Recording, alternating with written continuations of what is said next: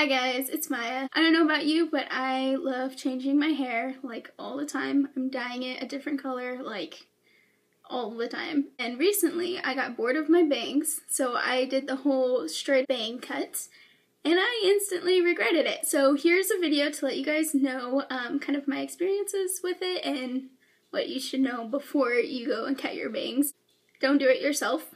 When I first did it, it was crooked. One side was like longer than the other side. It was bad. So you can see how it's still kind of like uneven. Yeah.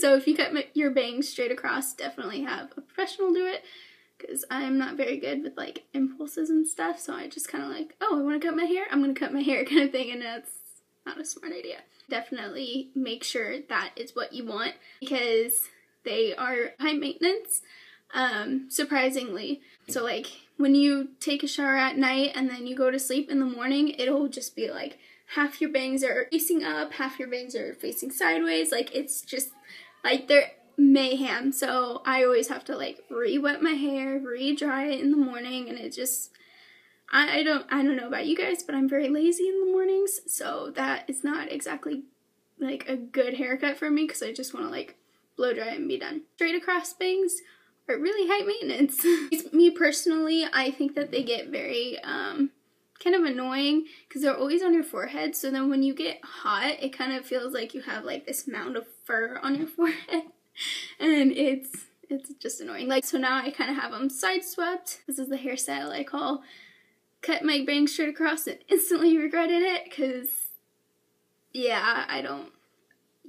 straight bangs are not for me.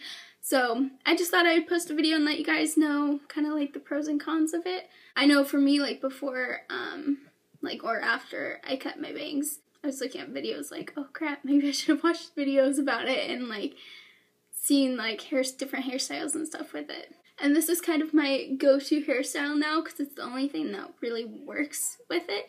Because if I straighten my hair, then like these short pieces right here kind of like stick out weird, and it's just weird. So thank you for watching. Like and subscribe. Yeah, I'm trying to make new videos. I made a backdrop. How awesome is that? It's my attempted backdrop. So yeah. Alright, bye!